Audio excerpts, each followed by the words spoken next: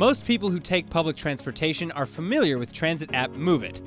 The Mobility as a Service, or MaaS Solutions company, helps 800 million users get around over 100 countries and in 45 languages, with its up-to-date navigation functions that tap into all the public transportation systems.